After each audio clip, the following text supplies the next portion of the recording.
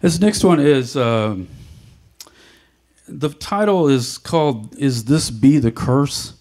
And that is because it is named after This Be the Verse, a poem by an English poet named Philip Larkin, who said that he called the poem This Be the Verse simply because he knew that was the only poem he would be remembered for. And the first verse, the first line of that poem is really obscene, so I won't recite it. Unless...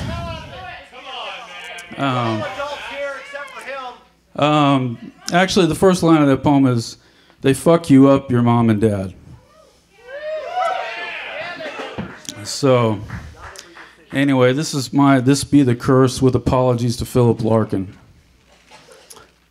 They curse your loins, the folk of faith, and know precisely what they do.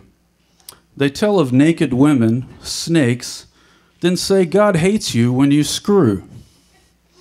But then their loins were cursed for them by nuns with rulers, priests who groped, or simply that old down-home gospel by which dads beat, by which moms coped.